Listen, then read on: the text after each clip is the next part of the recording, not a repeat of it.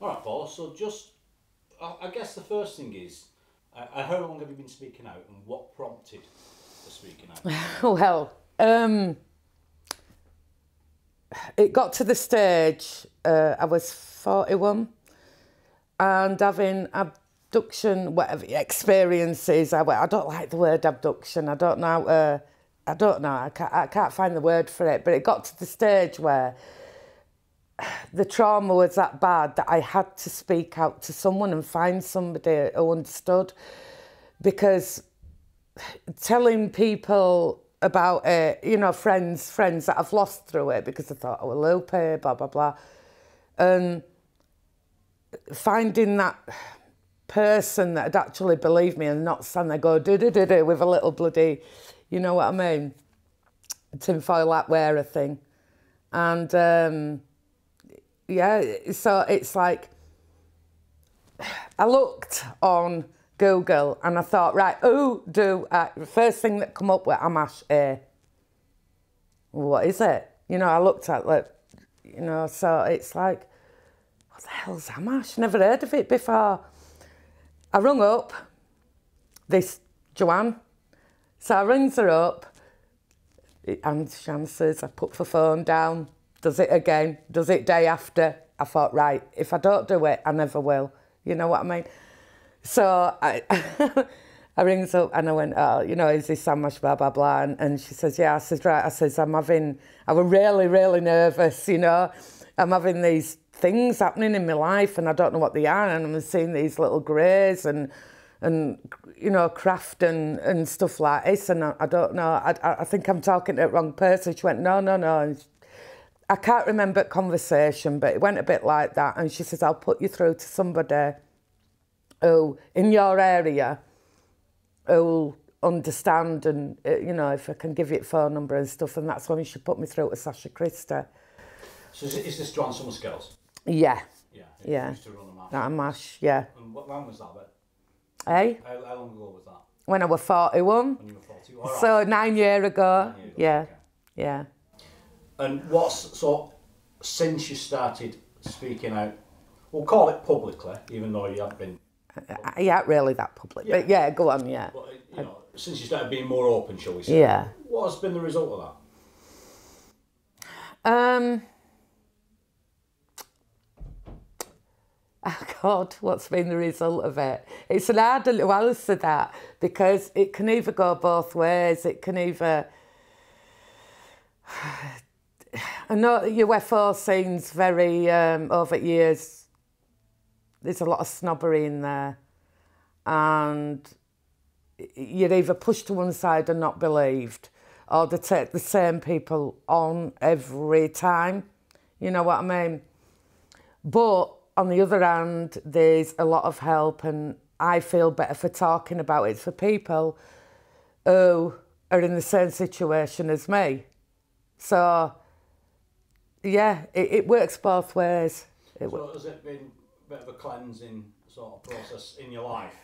Yeah, it's made me, I'm not, it were all bottled up before, so it were all trauma, but now it's trauma mixed in with that happiness and thinking, knowing that there's somebody there at the end of a phone. And has it helped then? Yeah. Yeah. So let's go right back as far as we can get back. What is the first memory? A bird. When I was 4-year-old, I used to go to nursery, which is just over at Main Road over there, and my mum used to pick me up in the morning, so it's like I'd be there in the morning in nursery and come home about 11:30 or something. And the neighbours who used to live, this were at the other side of the street where I lived, and the neighbour a bit further up there, she used to go like ballroom dancing and, you know what I mean, all these bits of dancing stuff. So she had all these different dresses, and anyway, what she didn't want, she used to give to me. So I'd have these little shoes on, you know what I mean, but I'd have to tie some elastic around them, and then dresses that were too big. So my mum had put knots in shoulders, you know, these fancy dresses and that. And I'd go into the back garden, go onto the midden top underneath where the toilet used to be, outside toilet, and just sit on there and dream away, you know what I mean, and or dancing on, and I'd get a little stone and like scratch my name on midden top at toilet, and it were basically, I'd be just sat there minding my own business, you know, all the kids are at school. And I kind of looked round, I remember looking round, you know, like, something made me look round up to the house opposite, but back at shops. And on the roof would be a blackbird. And I remember it had like an orangey red beak. Didn't take much notice of it. I can't remember when it actually flew down to me and sat right next to me. And it started talking to me telepathically. But it's like as if it didn't come as a great surprise to me either. So it'd say to me questions like, you know, do you like your family? These were all telepathically, but I understood it totally. You know, it was just like a second language. And, you know, do you like your family? Do you like school? What, you know, where's your friends? What, you know, and every day it'd come down, ask the same questions, but in different format. So I'd either speak to it verbally, so it'd talk to me telepathically, and I'd answer verbally, or I'd answer telepathically back, or a mixture of both. And then one day, it's like my mum would say, you know, come out, oh, you're talking to her, because she thought somebody was back at wall, you know, so anybody could pinch me, you know, oh, you're talking to her. And this bird would be sat there, but it'd kind of look, it were very human, the way that human mannerisms sort of kind of look towards the door at her, and then turn back, look at me, and then fly off up to the thing. And she, you know, it'd be like, oh, you're talking to her, that bird, Inca. But I didn't call it Inca at that time. I don't remember that. You know what I mean? Then one day it come back down. It went on for weeks and weeks and weeks.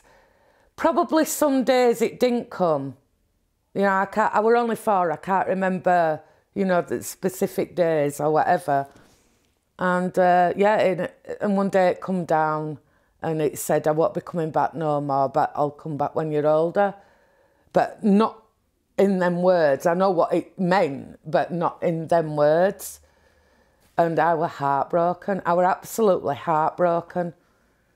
And I went in the house and I remember my mum saying, you know, what's wrong with you? I said, Inca's not coming back. Inca's not coming back. And basically that was that. And it was maybe 8 years ago when my mum were talking to Sasha, and we were all in here together in this room.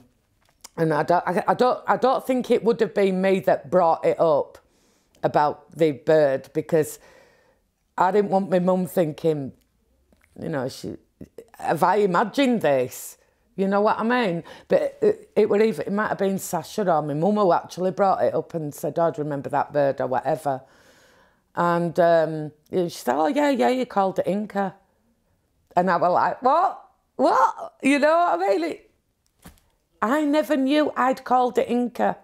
And Sasha was here, so she can verify that, yeah. So your mum saw the bird? Yeah. Yeah. So there's absolutely no doubting that this happened? Because at times, when you look back now, do you question what? Oh, I still question it. I still question everything that I've gone through. What do you think, looking back now, what do you think it was? Do you think it was programming you? What do you think it was doing?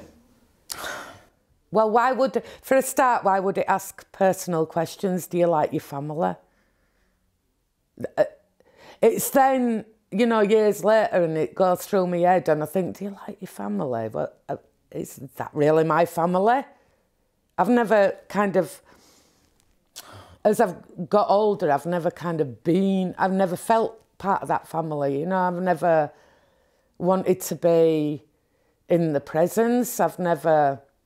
So whether it was giving me that impression or it would... I really don't know. I really don't know. It's so bizarre. So the voice, you said it was telepathic. Yeah. It was your voice in your own head, was it, that you would hear? Or was it a different... It's voice.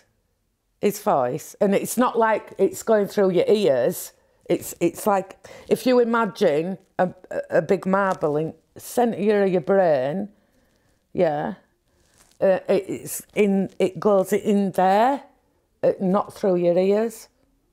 So it's a strange sensation until it happens to you, you don't really recognise what it is. So it's not like a thought. I do recognise it because I've had it since I was 4. So to me it's normal, but not in this life, only when I'm with them. You know what I mean? So we wouldn't know the sensation? No, not if you're not... Yeah. So when he went... It's not like a thought, it's totally different. It's a language, I can only say based on energy, some sort of energy, yeah. So it's a language with feeling? Yeah, it's got feeling, yeah. So when he went... Definitely feeling. So when you said he went and he didn't come back, what happened? Did your mum react to him not coming back? Did you react to him? I reacted, yeah. I were distraught because he were my little friend. Even though I was 4, it felt like it were always a part of my life, you know, and always a part of my life. It sounds like, yeah, but it's like as if he were always there with me. I knew him. How long did it go on for? Oh, weeks. Probably months. I don't know. It went on.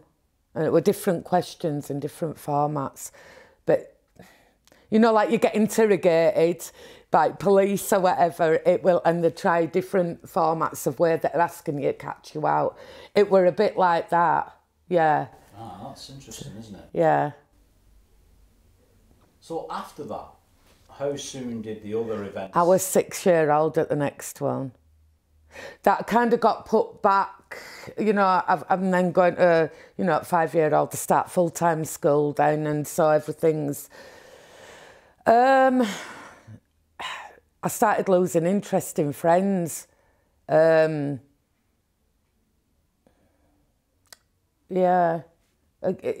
It was like as if I didn't need anyone.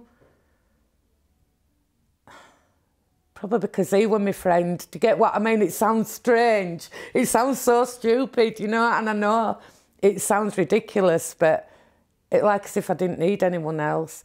So my next one was I was 6-year-old and I was in the kitchen at the other house with my mum. It were only about 6 o'clock at night, October, so it would be 1976, 75, 76. And she used to have the curtains open slightly like that. A bit like me, because I can't go to bed with curtains shut, I've got to open them like that. And big light were on, you know, big light. Anyway, we had a dog called Candy, a golden Labrador, and my mum used to sit in the kitchen by the washing machine on a little stool and watch washer go round and round and round. I don't know why. And I used to run about with Candy, you know, in and out of the kitchen. Will you leave that dog alone, blah, blah, blah. And I don't know why, but this particular night, I'm stood kind of by the window and I said to Candy, come on quick, Candy, there's a pig at the window. Pig at the window. You know what I mean? It's like, where the hell have I got that from? So there's this thing that I'm saying, there's a pig at the window, come on. And it comes bounding in through the kitchen, you know, and puts its kind of paws on the thing. There's nothing there, nothing to look out of the window. The street is in darkness. All you're getting is like one street light. And you could see like where people have drawn the curtains, but the lights are few through curtains, you know, and there's nobody out. Nobody. And I kept saying it, and dog must have got bored of this, and my mum shouted at me, leave that fucking dog alone, you know what I mean? So I thought, right, I'll give it one more go. I'll give it one more go, because I'm really naughty, right? So I Candy, there's a pig at window. And she comes bounding in. She actually puts her paws on the windowsill, and she goes like that. She yelps and kind of slowly backs down, puts her feet, her paws on the floor, and goes to the centre of the room really slow, all her hackles up on her back, and she's in the centre of the room, and she walks, turns around, walks off, really looking at window all the time in her kitchen. And I thought, what the hell's up with her? I thought, my mum's going to kill me. She's going to think that I've hurt her or something. But she's got this really growl, you know, right? You know what I mean? Not really loud, but deep and quiet. And it was a yelping, and I thought, what? So I kind of went up to the window, and I'm looking like this, and I couldn't see, because, you know, big lights on. I'm looking out into darkness. It's a matter of adjusting my eyesight to the darkness, and I couldn't do it. So I was like that. I'd cut my hands, and I'm looking through the window, and it's this. When I saw this thing looking right at me, back at me, we've got a pane of glass in between us, and all I see is two big black eyes. And I kind of went, oh, like this, but at the same time as I've gone like that and screamed, this thing's jumped back too. So whether it's me that's made that jump the same, I don't know. Or were it, you know, were it reacting to me? Were it mirroring my image and what I was doing? And I've never seen anything so horrible looking in all my life, you know, it was just horrible. And so it's this thing, and I'd say it's about the same size as me, so I'm 6 years old at this point, you know, I'm probably about that big. And same height, bald head, it's got a bald head, and I'm kind of looking at it. I'm back, but my eyes have adjusted now. So I'm kind of looking at it, and what happened was, it's kind of glided backwards. We've got a little wall, probably that big, and it's as if it's took the motion of stepping backwards, but it hasn't touched anything. So it's glided backwards over the wall. And now what I'm seeing is it's kind of leant over, and it's looking at me like that, really leant over. But yet its head is perfectly upright, and it's looking at me like that. And it's like as if it's going to do a running motion. Really unnatural position it we're in. And it's got this blue, like a navy blue, one-piece suit on. And it finishes there. And it's either above the knee or below the knee. Really tight one-piece suit, what we'd call lycra now, I suppose. And it's got a rounded neck, but not a tight rounded neck. It was wide enough for the head to go through. And it's just a great thing. It's really, I don't recall seeing its mouth and I remember seeing a tiny bit of a nose, not a nose, but something's there. Do you get what I mean? But it's the eyes that I were drawn at, and then it started running up. But all the time it were looking at me like that, and it were, you know what I mean? It were, and arms were really long. And I've gone like that to lean out at window. I mean, my heart's go da-da-da-da-da-da. I'm shaking, sweating. And I'm trying to look out at window, and it's gone past my neighbours, and that's as far as I can see it. And all this has happened in a few seconds. And not once did my mum say, "What?" I've screamed, you know, when this, I've got, or screamed when it's got that far from my face, yeah. And not once, as my mum said, "What you screaming for? What you doing? What you messing about at?" But yet all the time before, she was telling me off for tormenting dog. So was she switched off? What? Well, you hear about that a lot, don't you? Either Yeah. they're switched off or you're in this isolation. Yeah. Sort of Yeah. this place. Yeah. So, did you say it went through the wall when it stepped? No, it over. It glided over, but it made the motion of running backwards. That's absolutely weird. It was about that far off the wall. Yeah, its feet, yeah. So you must have, after that, you must have said to your mum, I've just... No. You didn't? No. The reason being because at the time my mum had a boyfriend and he used to beat her up. And the dog got it as well, basically. So I didn't want to add to that trauma. So I had to carry my own trauma on me, you know what I mean? Yeah. And you always did that? Yeah. Yeah. Yeah. Yeah. Do you think that led into you not sharing more? Do you Yeah. think if that hadn't been the case, you would have? Yeah. Yeah, definitely. Are you familiar with the love bite twin flame scenario? Where it's deemed that whoever these guys are, bring people into your life or into your family to steer you in certain directions, right, or away from certain goals that you might be aspiring to or whatever.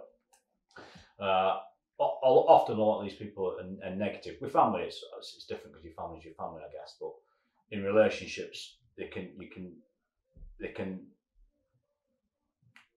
bond you with someone that's not very good for you at all.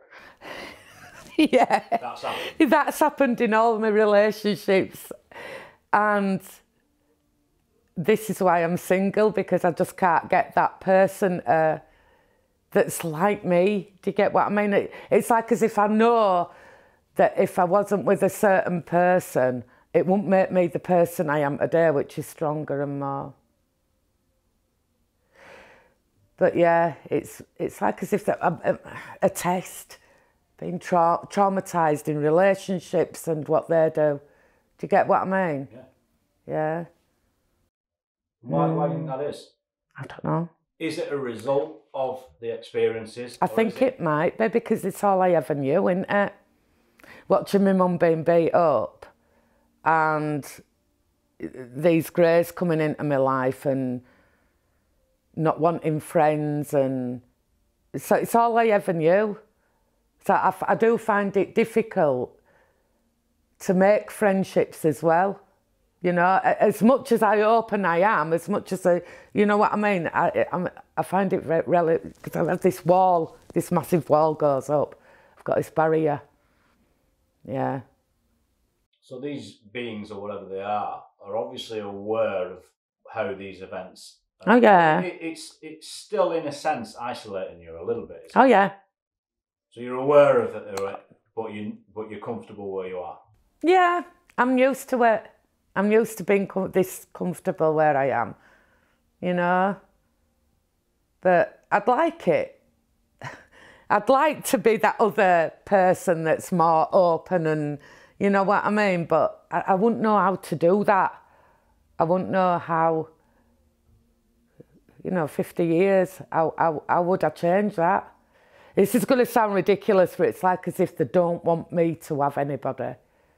You know what I mean? It's, and I've always said it. I'm not allowed. It sounds ridiculous, but that is all the feeling that I get. I'm not allowed to have a personal relationship or bond with anybody that's like me on a male, you know.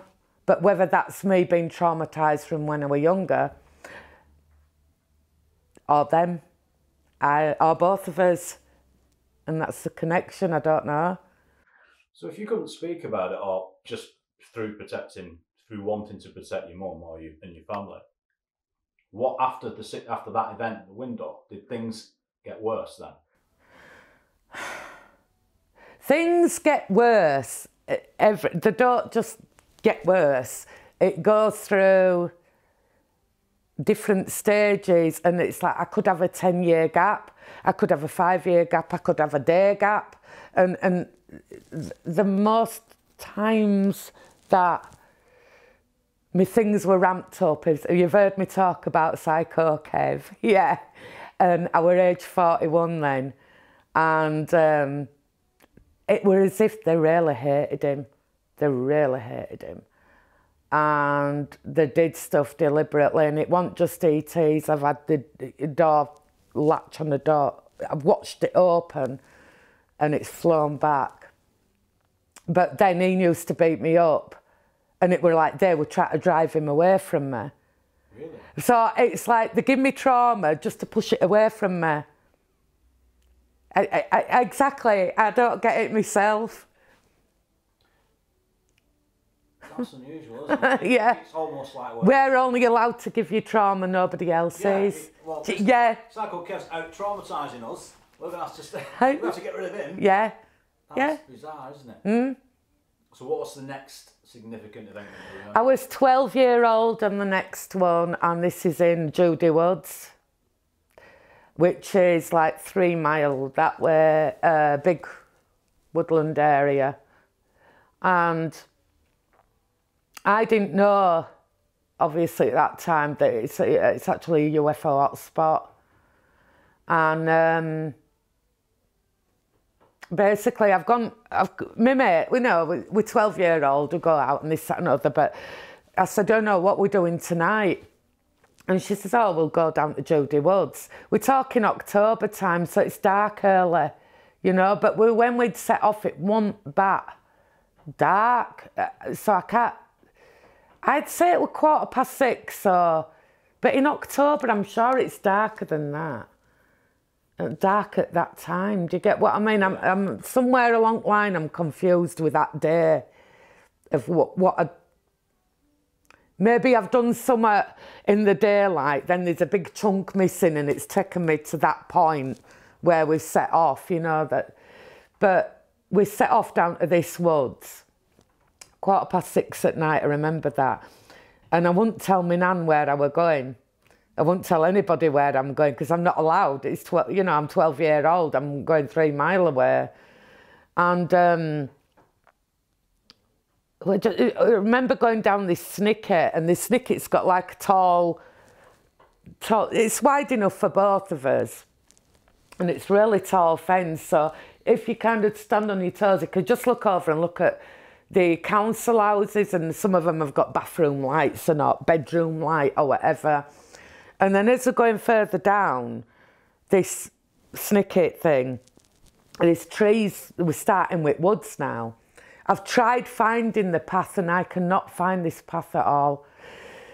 But then there's other houses being built since, so, you know, so this trees overlapping. I think it's a full moon, because I remember the brightness of it. It's clear sky, and you know the moon gives off a lot of light anyway, you know, so I remember it. I just remember going down this snicket with them. We're talking to each other, and then it narrows, and it seemed to go on quite a while, this little snicket, and we had to walk in single file then. So I can't remember whether she's in front of me or I'm behind or whatever, you know what I mean, other way around. And then it starts opening up again. By this point, houses have gone, you know, out of sight. So we're getting nearer into woods now. And so it kind of opened up a bit more. So then we stood side by side. And as we're walking a bit further down, I'm trying to see with moonlight where I'm trying to stand, you know, whether it's muddy or whatever. And I hear a lapping of water. So, you know, that really light lapping of water, you know, there's no wind or out like that. So I kind of went, oh, stop like this, because I thought it were closer than what it was, because, you know, we're in woods, so it's really quiet now. And sorry about the banging. So we're a lot closer now, and I kind of stopped. But as my eyes adjusted, I could see that the water maybe 5-10 feet away. So we kind of moved that bit closer because we knew we weren't near it. I could just hear it but not see it. And then I realised it's a bit close. So moves a bit closer up to it. And we kind of talk. I remember her talking. I don't know what we're talking about. But it's really fuzzy now. You know, it's like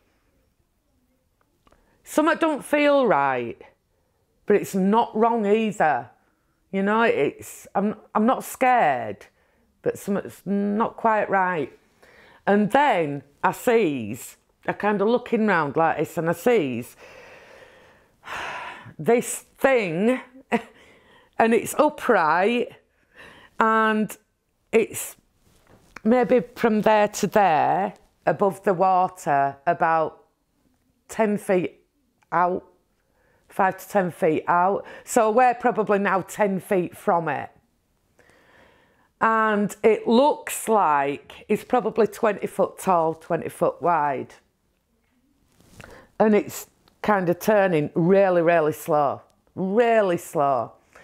I wouldn't have seen it turning and the shape of it if it hadn't been for these lights on each point. So there were a blue light and a green light, but I cannot remember what the other colour light was that one there. I can't see it. I can't get it in me. I just can't see it. So I've got the blue, the green. I really can't get that one. And if it weren't for them lights, I wouldn't even have noticed it. But then I start seeing the shape of it. So it's like, think of a propeller blade. It's that. It's deathly silent.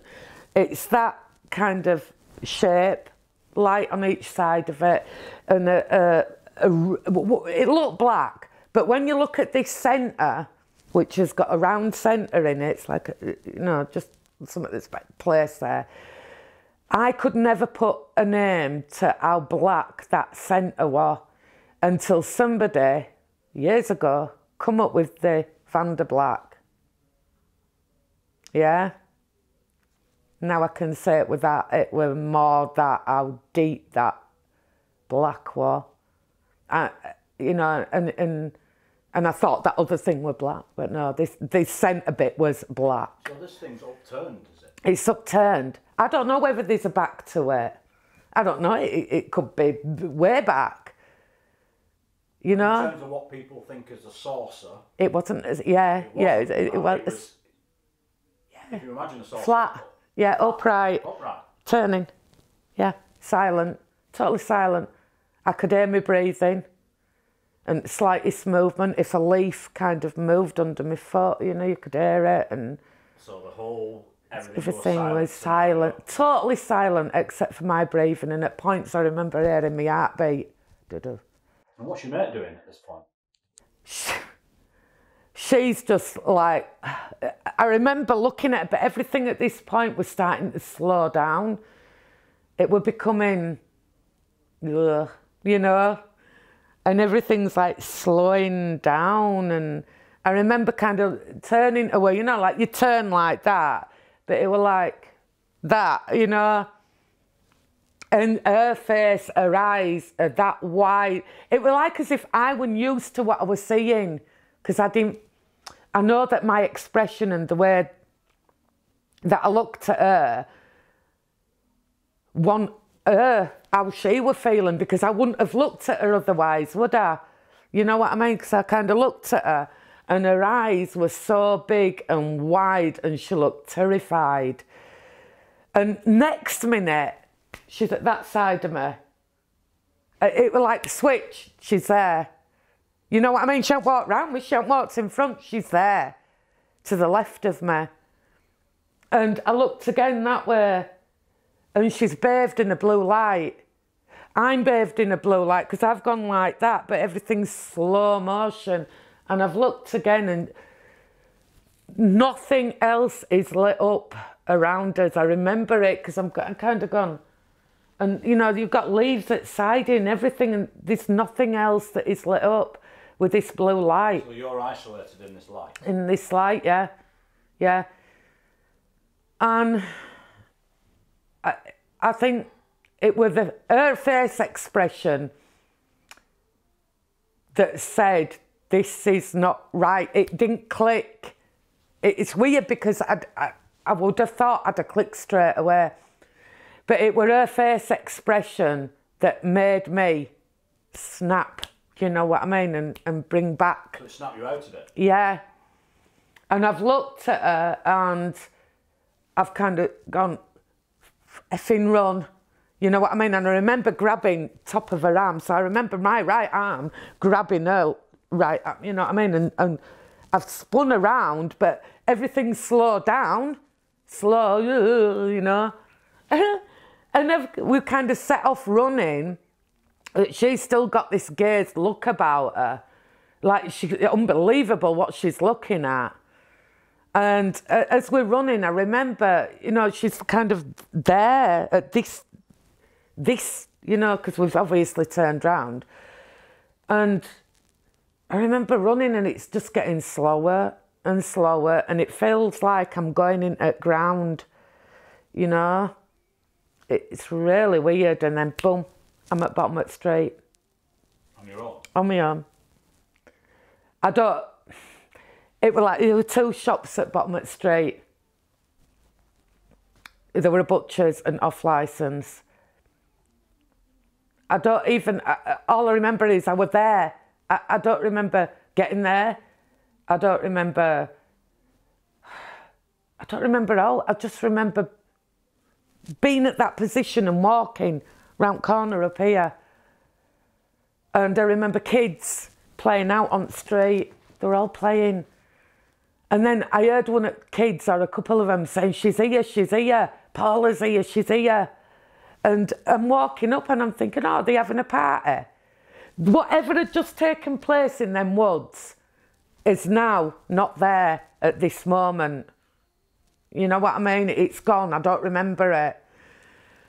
And so I remember kind of coming halfway up straight and kids are going, oh, you're in trouble now. And I remember as I'm coming up straight, there's a PC milliner stood at my door with my nan, and my nan's got her hands on hips, you know what I mean? And I comes up and they're all waiting at bottom, you know, waiting up.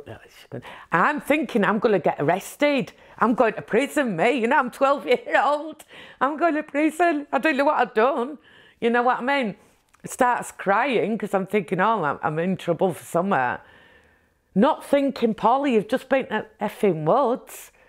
But it's only when my nan said, where have you been? Where have you been? And I'm like, I don't know.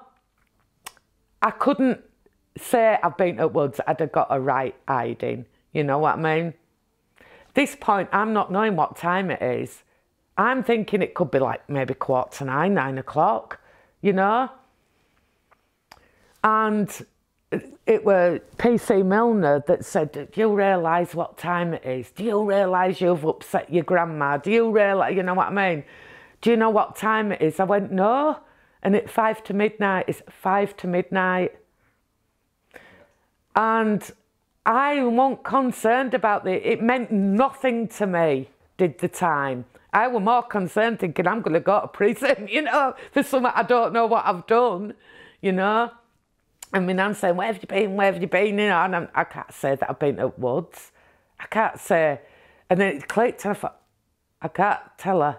Don't tell her. Don't. And it was like as if someone said, do not tell her. Do not tell her. Do not. But it was not me that was saying it in my words, do not tell her. It was a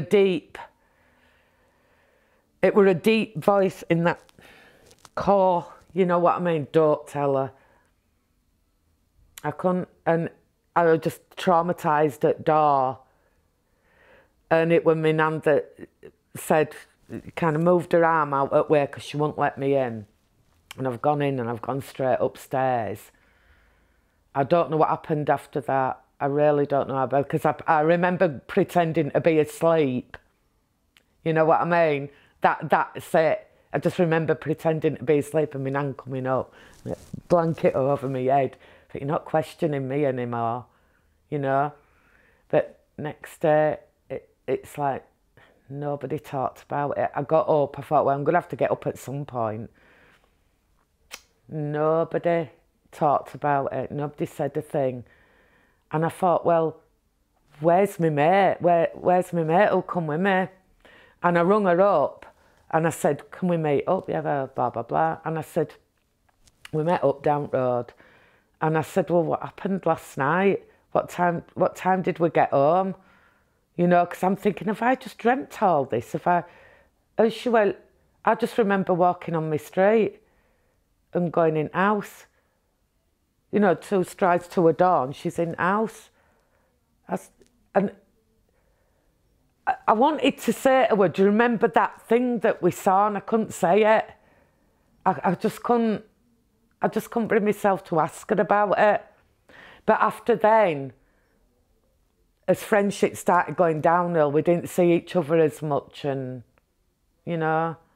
And have you ever met her since, or asked about you? No? No. Never spoke to her? No. Would you, if you? Probably, yeah. Yeah, but I think it'd be a bit awkward. You know, What? I don't even know where she lives now anyway. I know she doesn't live down there now. Did she get home same time? No. She did? She said it was about 9:15, 9:10, or something between that and that when she got home, yeah. But that was the thought that I had when I were here, thinking, oh, it's only 9:15. So even she had a missing time element then? But she's got home before me. Yeah. You know, what, 3 hours before me? You know what I mean? So where have I been?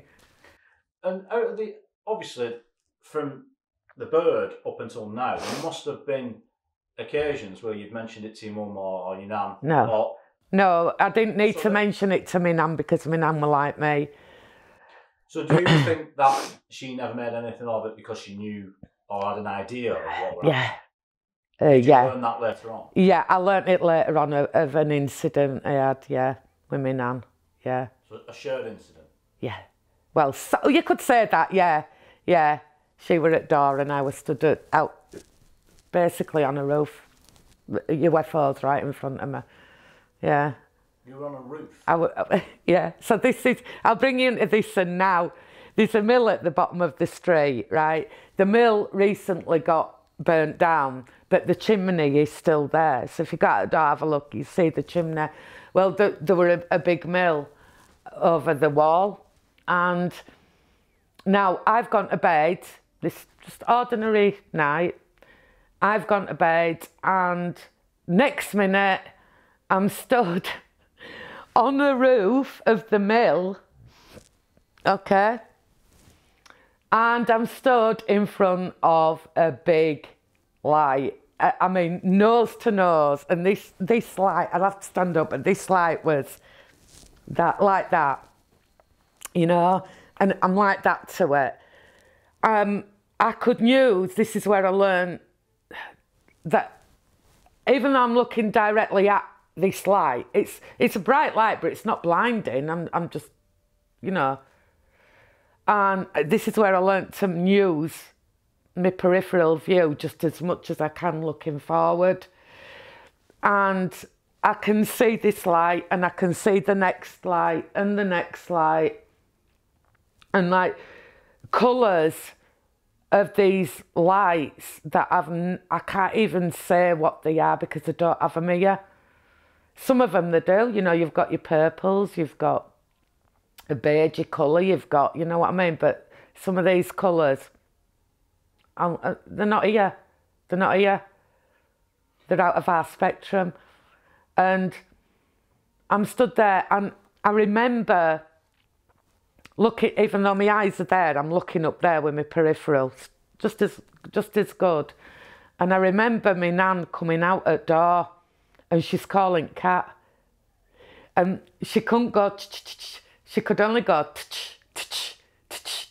and I remember laughing internally, not out loud, but, you know, internally laughing on my nan's trying to call Cat. And I watched her watching the craft that I'm stood outside of. So she's here, I'm down there, but I'm watching down, looking at her, watching the craft. And I remember a man walking on the bottom of the street, so I'm still using my peripheral. He's walking on, he's drunk out of his head. I remember him lighting a cigarette and kind of swaying about, and I was still a bit laughy a bit inside, and he's gone out of view. Next minute, I wake up. I'm in my bed. I thought, oh, that would a weird dream. I comes downstairs and my nan said, oh, you'll never guess what I saw last night. Boom, it hit me. And I'm like, I had to say what, because I didn't say I know. You know what I mean? I didn't want to say I know. I went, what did you see, Nan? And where that breakfast bar is there, where my nan used to sit in her chair, before all that were there. And she said, oh, I seen the most beautiful flying saucer. And I was like, I wanted to cry because I was happy that I had somebody there that had, you know, yeah, yeah. And I wanted to say, Nan, I saw you coming out at door. And I said, where were it? You know, just tell me where it was. And I started panicking then. And she said, it were at bottom over at mill and it were turning. I'm thinking, well, I was stood in front of this light. How were it turning? But she said it were turning, and I said, what colours were it? She said, they were round lights, beautiful colours. I can't tell you, beautiful colours. But she couldn't tell me colours. But I'm stood in front of a solid light, but she said it were turning. Flat. Yeah. So you're on the roof. On the roof, looking straight at this thing. I'm using my peripheral. And it's wide, this thing. How big? Oh, I can't even say how big it was. But if I've got this one light in front of me, I can see that light and that light. So I don't know, because I don't know what's round that corner. Yeah. I'm only seeing it from nose to nose. Do you get what I mean? So. And this is side on, this thing? This is flat, yeah. Flat. Yeah. Yeah. And my nan's telling me this. Well, I run upstairs, burst out crying. I'm thinking, she knows. And that's when I realised, and I thought, my nan's like me. Because rest that family out. Did you speak about it? No. Just that. That was it. I didn't want to say it to her again, which I should have done. But it's not uncommon, that, is it? In families where this is going on. Yeah. Having that mutual awareness of something, but yeah, she knew what I was. Yeah. She knew what I was. Yeah, because she sees spirit and so do I. And we were the only two that sees them. Yeah. So she knew. It's like I remember her telling me, I never knew my granddad. He died when my mum was 12. And he was from like a gypsy background. And she said, I remember when your granddad were going to die the night before, and this, she's got the curtains open a bit like you do. And she says, and she sees this star in distance, really just pinpoint. She knew it wasn't right. She knew this star wasn't right, whatever it was, wasn't right. They don't have the words, they didn't have the words then like they do now, as such as a laser. Do you get what I mean? She said it was like a pencil. And she said, and this light's got closer and closer, and as it's getting closer, it's got blue. It's a blue light. And she said, it's only tiny. And next minute, it's right outside window, and it's gone zoop, right to my granddad's forehead, which we would call a laser now. And she looked at my granddad in bed and she knew it's going to die. Yeah. But I don't remember what she said after that, if you know what I mean. I remember the bit where, you know, she said, I knew that we were going to die the day after. But I don't know whether she said, you know, laser just zapped his head and gone, or it was there a while. I don't remember, because to me that bit wasn't important, so it wasn't absorbed. It was just that having this laser, and my nan saying that she knew we were going to die the day after. Yeah. So she was like me. So it were happening then, you know. So I'll talk about the ones down the garden path here. I remember it. This one I actually remember at 25-year-old. It's come back. I was 12 and I know that I was 12. I knew exactly what clothes I were wearing. I knew my grandma's coat. Everything was 12-year-old. And I just knew how old I was. And I remember being stood in here and we had a big, you know, one of them tables that open up right big, you know. And it were a Sunday, and I only know it were a Sunday because my nan had best china out, you know, and like strawberries and carnation cream and stuff like that, and teapot were out and everything. So I remember my mum, they were all kind of sat there, and I've never fit in with them anyway. So they were all sat there, stood there. One of them were messing about and doing something, stood up. And it felt like it wasn't real. Do you get what I mean? An environment that, like a pane of glass in front of me. So it's muffled at this. Do you get what I mean? Like being in a bit of a fish tank. And now I look back and I know that, well, I'm 99% sure that that image we're putting there, it wasn't actually real. You know what I mean? Probably to make me feel a bit better, a bit safer, a bit more comfortable. And I was stood just there by the window at that side. And we had blinds, these white plastic blinds. And these were all talking, and I don't know, I just stood there. I don't remember what I was thinking or out like that. And then I remember kind of looking through lots of the blinds there, and I'm looking towards the path here. And I sees what I thought were 3 kids in my garden, you know,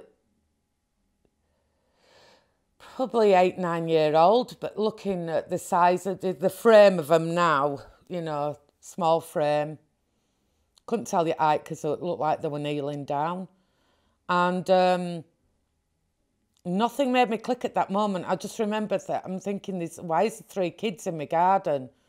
And I were really, really angry. How dare they come into my garden? You know what I mean? And next minute, I was thinking, why are they all dressed same? Why have they've got these robes on? And it looks like Hessian sack, potato sack. And it's got bell. And this is like sunlight, you know, it's daytime. Glorious sun. And they've got these bell sleeves and these hoods up. But the hood's really big, so it kind of droops over at the shoulders. And every one of them has got like a rope tied to the left. It's like a beigey, goldy coloured rope. And they're playing with a red Infidelity portable record player. Yeah. One of them has got the stylus and it's pricking its finger up, down. Everything's repetitive what they're doing. The other one's got the slip mat and it's going like this. And the other one's got the plug and it's kind of looking at it and then it does that. And then look at it. It's same motion over and over again. And this, why a record player, I don't know. It's like they're examining this record player. Now I look back and I think, I don't even think I were here. I think I were on some sort of craft and they're operating on some sort of machinery. You know what I mean? I think they've just put that image in my head to make me feel comfortable. And I'm like, it didn't click at that moment what I'm looking at. I couldn't see the faces because the hoods are that low down and they're going like that with finger. It was then that I noticed, just forgetting what they have on, even though I know what they've got on, it wasn't unusual.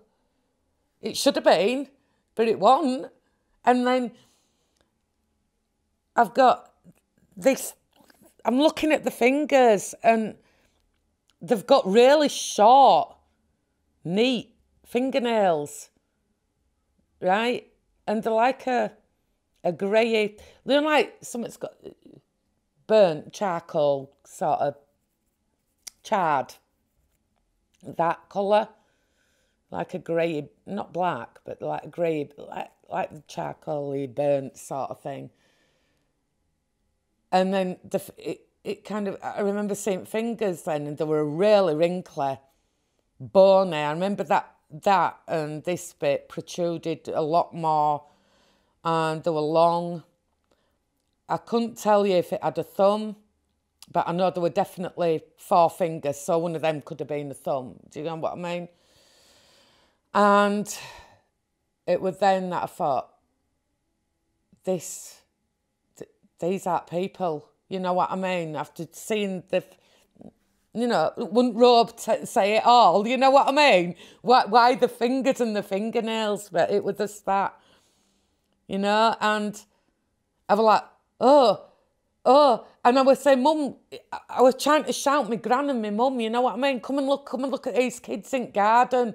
Come on, quick. And it's like they couldn't hear me. They couldn't see me. I wasn't there, you know. They're just carrying on and I'm getting really frustrated. And I thought, how am I going to get a better view of these kids? I know, I'll go to Letterbox. And I goes to Letterbox, because these aren't taking any bloody notice. I goes to Letterbox, and it had like a spring on back, so I had to kind of get me fingers under it and pull it up, but hold it there because it really snapped. If you let go of it, it'd snap your fingers, you know. And I remember lifting it up, and I'm gone right close up to it, so I'm like this, looking through Letterbox, and this one that were facing the door, because there's 2 facing opposite and 1 facing the door, put its head up, and I couldn't believe what I'd seen. It were awful. It were awful. It wasn't the 2 black eyes that I first saw. It was the skin tone, and it was like a tanny brown colour. But it also had the wrinkles kind of went round there, and then they'd come down here, and prominent round mouth. I don't remember seeing that bit much of the head, because I think Ud might have covered that. Do you get what I mean? And then I sees the black eyes, really horrible. I mean, I've seen the black eyes in greys, but these are just gross. And next minute it's kind of there, and then it's there. So I've not seen it move. It's gone doof, doof, and it's right behind me at other side, looking at me straight through Letterbox, eyes like that. And instantly, I felt sick. I felt dizzy. I just thought I was gonna just puke. You know what I mean? And faint. And it was just such a horrible, horrible feeling. And then I could feel myself kind of going, gone. And that's all I remember about that. So potentially you're on the table, and do you think that scenario has been projected into your mind? I do now, but I didn't then. At the time, at 25, when I remembered that particular incident, I thought it was just something I remember him from age 12, you know, and that's how it actually played out. But as I've got older and I've had more time to think about it, I think they've put a projection there to make me feel safe and more comfortable. So you looking through the letterbox is the equivalent of you being on the table and looking around and realising what's going on? Yeah, I think so, yeah, something like that, yeah. I don't think I were here. Like I said, when it first started, it felt like I were in like a fishbowl looking out. And, you know, especially when I'm trying to attract their attention, go to a window and have a look. And it's like, you know, there's two ways you can look at it. The whole record player, sometimes the scenarios that I hear about and people tell me about, it's almost like they haven't quite mastered the art of bagging, have they? They can't quite get it right. A bloody record player. You know what I mean?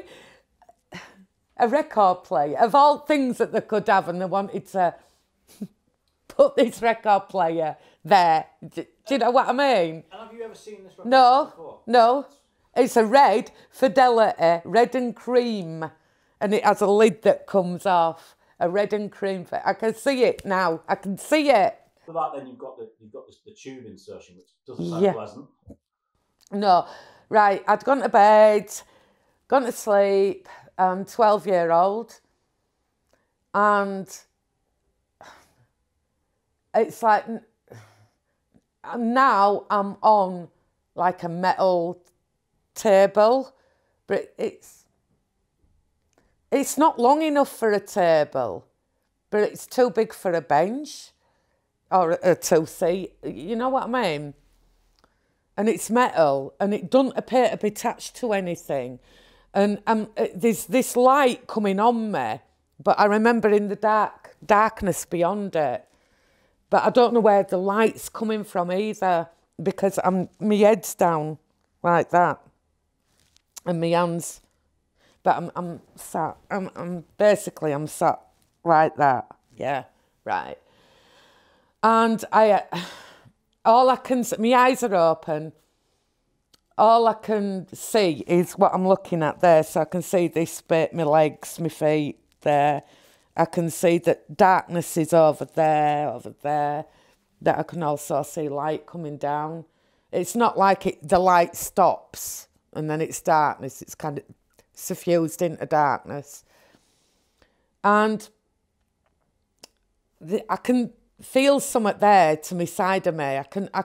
I know there's something going on there. But I just can't, I ain't got the strength in me to kind of move, to look. I'm so weak. And then I feel something going in my lower back. And it doesn't hurt. It's not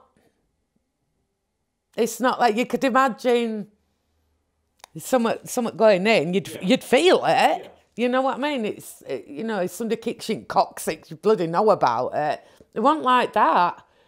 It was like, if you imagine, well, you've heard of it, people getting stabbed and they don't feel it. It's only when they start bleeding or the pain after that they know there's something wrong. But it's like, knife going through cake. So I didn't feel what was going on. But the only reason why I felt what was going on because of the movement here. You know what I mean? I could feel fingers or whatever. But I could also feel on the inside of me as well. So it didn't hurt, but I could feel it through me. And with all the strength that I had, I was thinking, what's going on? The head's still down, what's going on? And I remember putting, as the little strength that I had kind of going round back, feeling something really sticky and clammy and cold, and now and again it might be warm, and so bits of it I presume were warm, whatever it was, and other bits were really cold and sticky. I remember it's sticky. And then something brought my hand back and put it on that hand, and I could see the hand, but at that moment I'm not taking any notice of what this hand looks like. They've just brought it back and put it really gently on top of my other hand. And then I could feel it again, and I'm thinking, no, you know what I mean? I want to know what this is. And so I get both hands now, and I've gone round really slow with all little energy I've got, and I'm like this, head down. Next minute, 2 hands onto mine. But it's not like they're touching me. I know that they're that far off my hands. They don't need to touch me, And they brought them back and crossed them over at the same position before, really gently.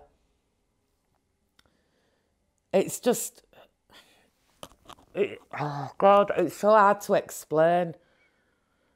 And then it's like, I've woke up. And I've said to my nan who's in next bed, I'm going to go to the toilet. You know, I'm off to the toilet. Oh, you know. And she says, oh, you were moving about a lot last night, blah, blah, blah, whatever she was saying. And as I've stood up, she said, I think you better go to the toilet, which I'd just told her previously, I am anyway. Just going to the toilet. And she says, I think you better go to the toilet. Why? You know, why you're repeating questions, sort of, you know, repeating what I've just said. I think you've come on, basically. So, our blood got right up here. So it's all the way up your back? All the way up my back. I haven't come on, right? Nothing there, nothing at all. There's a little stool, a little kind of one of them plastic kind of stool things. And we had this like horrible plastic where mirror war, and you put your toothpaste and you know what I mean? It was that.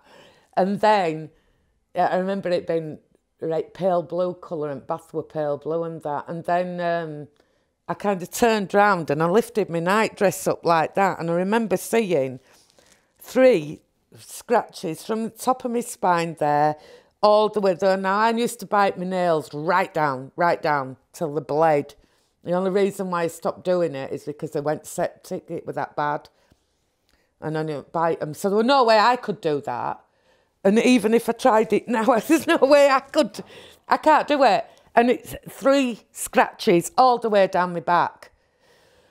Now, these scratches had healed, but they still had the bloody things at each side of them, you know, like dried blood, but browny colour. So they look like old wounds. And then I've kind of gone on my tiptoes and I'm like trying to look, and I see a little hole in my back. Probably a bit smaller than my finger. I remembering then that when I've gone like that with my hands to feel what was going on, I felt this tube thing, but it felt a lot bigger in my hand. But if you think about it, when you pick something up, your hands exaggerate the size anyway. Your fingertips exaggerate the size of things in comparison to what you actually see. Yeah. Do you get what I mean? Yeah, I do, yeah.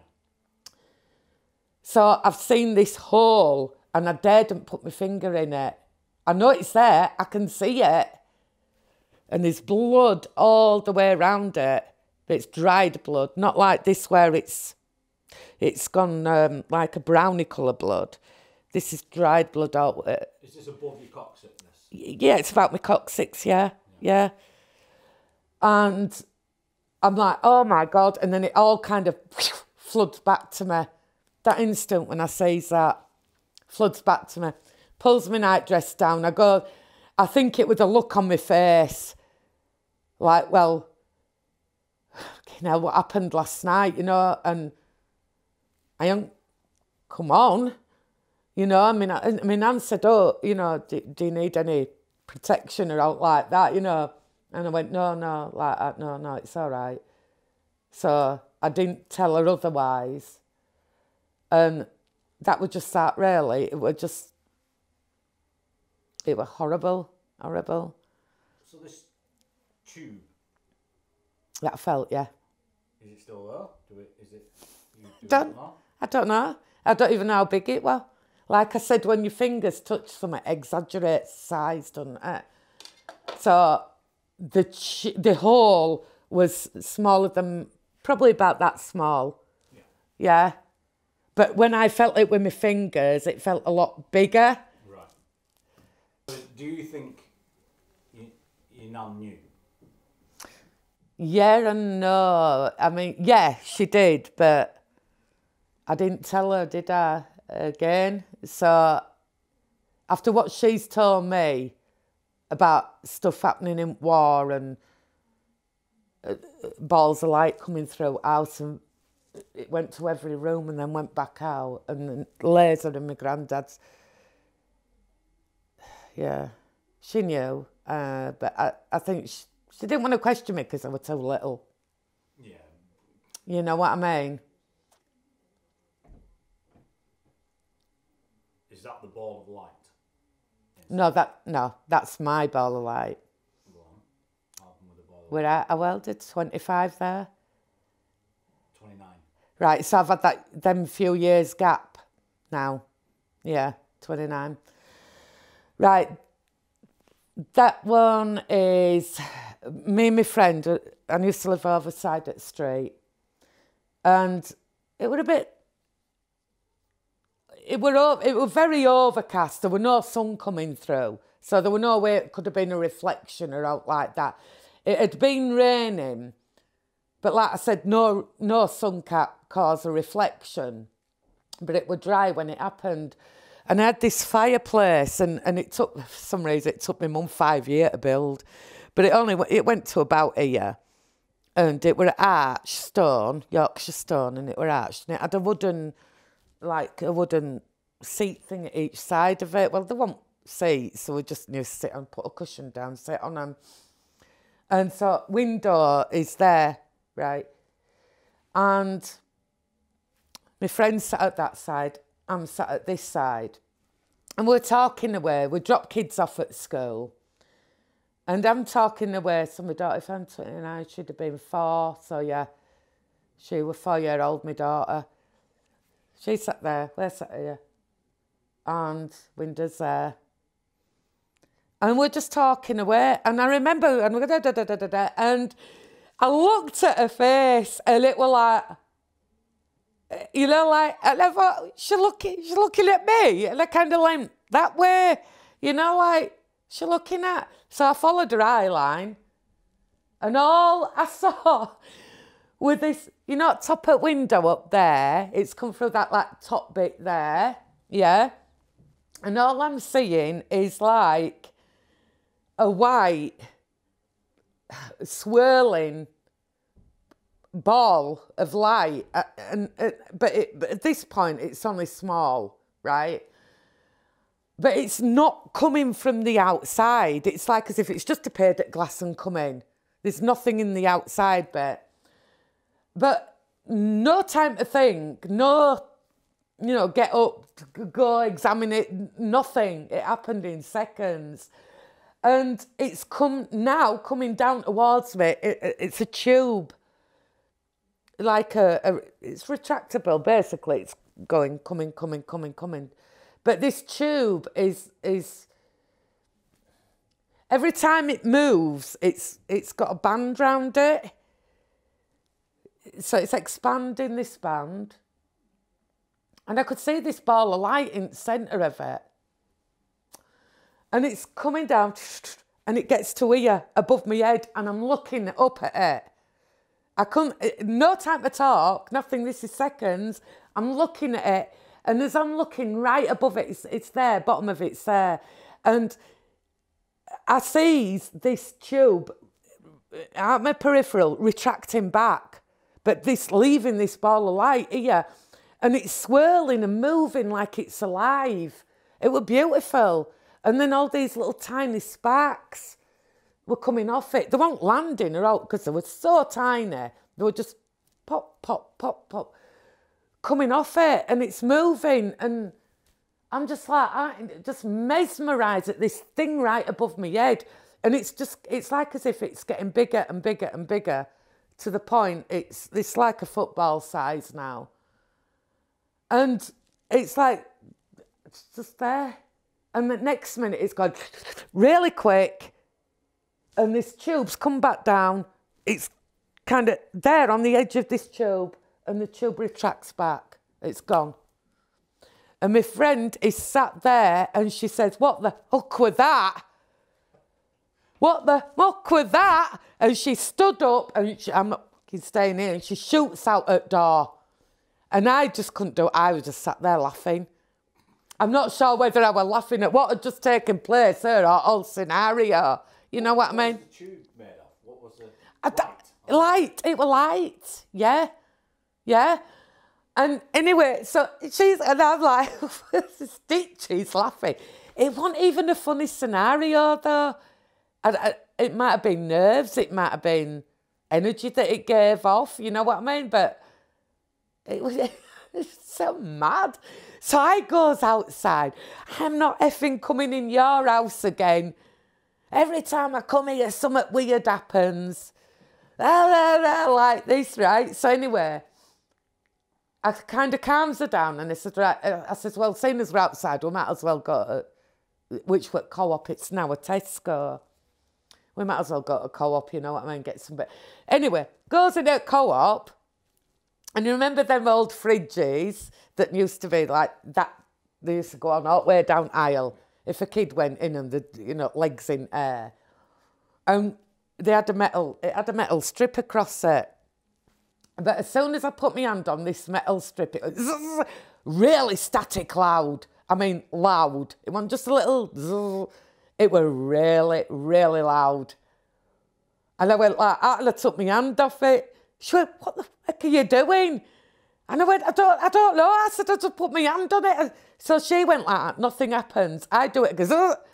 So I thought, right. So I went, me being me, walks to the other end of it again and puts my hand in it all the way down at the bottom of the aisle. And it did it all the way.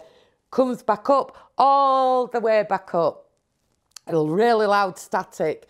I had assistants coming round. What is that noise? They're trying it. How are you doing that? I'm going, I don't know. I really don't know. And it was just me that were giving up all this static. So anyway, eventually I got bored of it. So I thought, all right, I'm going to go pay for whatever I've got. And now it's kind of coming up towards Christmas, so they've got like pyramids of Rosie's chocolate tins stacked up. They can't do it now, I don't think they can do that. It needs to be like a pyramid thing. And I'm about 2 foot away from it and queue's kind of there. And as I got to it, nobody else is there. Nobody's near these chocolate tins.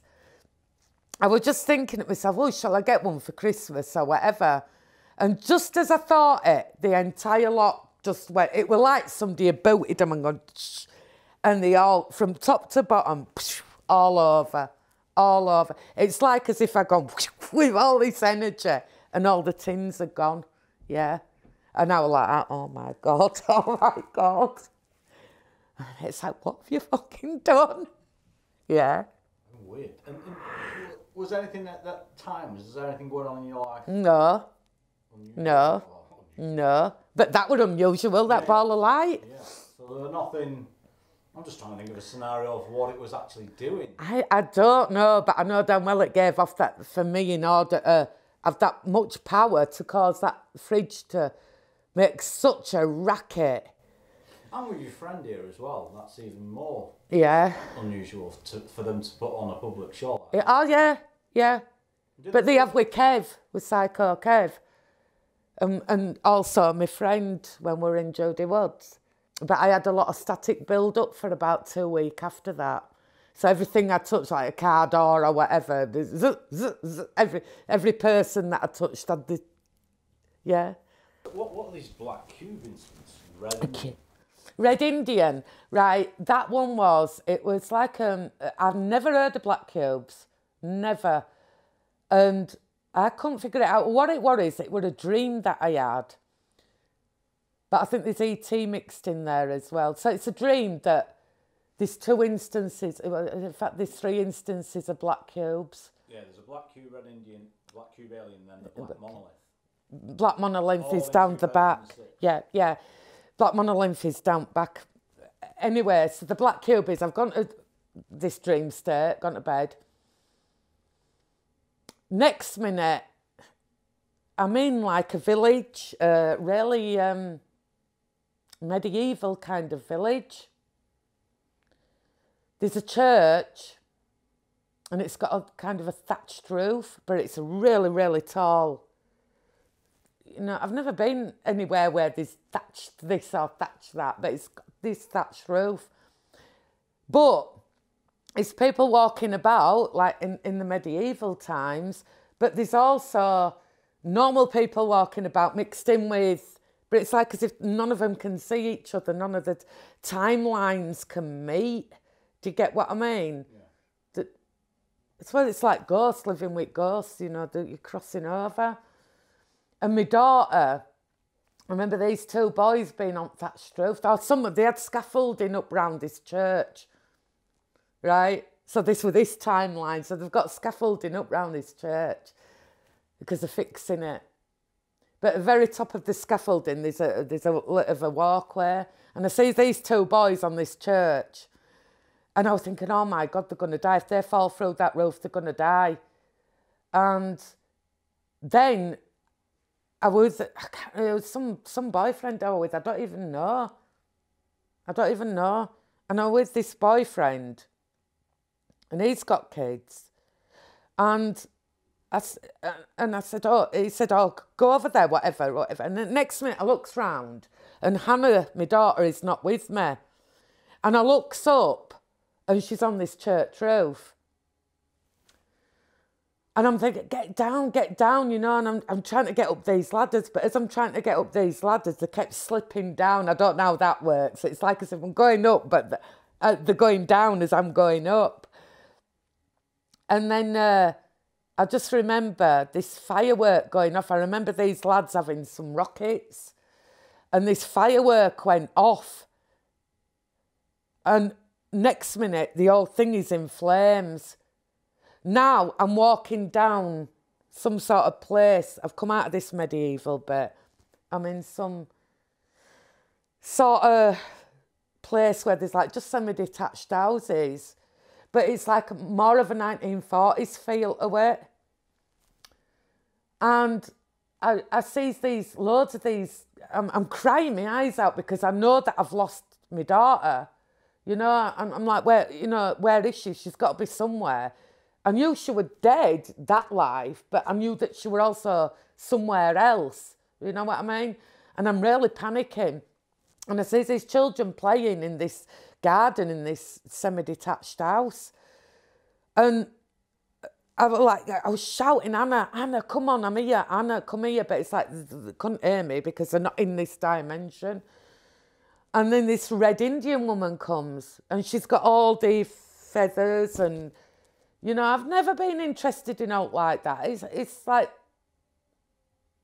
you know, pyramids and stuff. I've never been interested in it. It doesn't appeal to me. But she's got all this, you know, all these fancy feathers on and whatever. Yeah.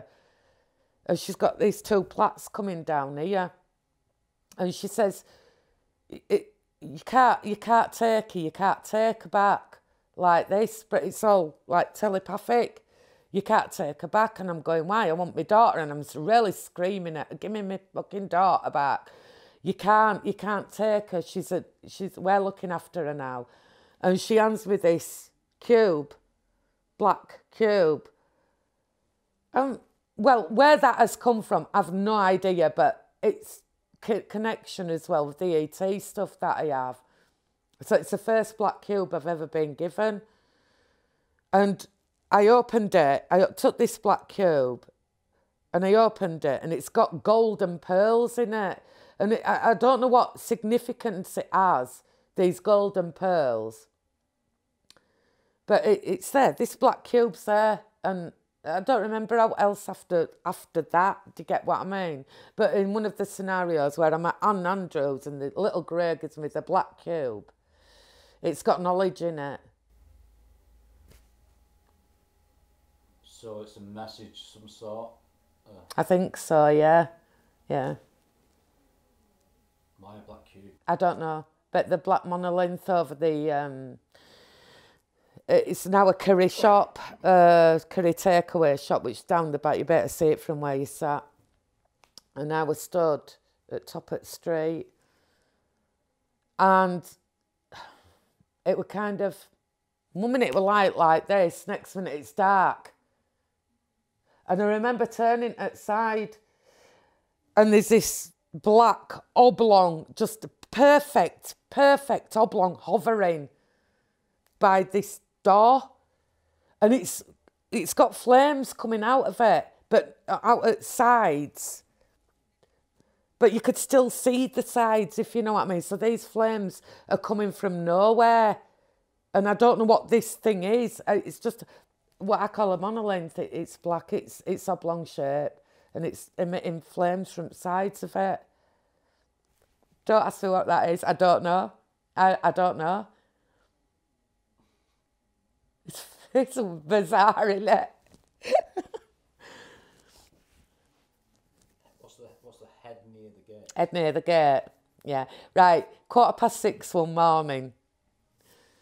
I wakes up, gets ready to go to work, and I thought, right, I'll put some washing out. Nice day like today, put my washing out. I don't put my best stuff out because they'll get nicked. So all crap stuff go on washing line. And nobody's about. You can hear birds tweeting, that's about it, you know. And I've got a, 5 foot, 6 foot, it's not 5 foot, 6 foot fence, 6.5 foot fence. But where you open, you pull the latch up and to get out, so it kind of opens out into alleyway, which is just there. But the gate bit where you go out is kind of warped. It's weathered at the bottom, so it sticks out. So there's about that much of a gap between the fence and the gate. And then I dropped this peg on the floor. I'm just putting it out, and one peg fell on the floor. I'm like, fucking hell, like, it's right. So I'm hoping that whatever's on the line doesn't drag on the floor now. So I kind of bends over and picks this peg up, and I remember seeing something just there. It's there. It's there, and it's round. And I went like that, and it's a little grey looking at me through the gate. But it's so low down at ground, there's no way it could bob down or lean over. It'd have to lie flat, unless they can move like we can't. But like, you know, at 16, with the way that it was positioned when it run, but it'd have to lie flat in order for it to bob round like that and be looking at me through the gate. And I was like, I'm still, you know, you're just like mesmerised, and you're like, am I actually seeing this?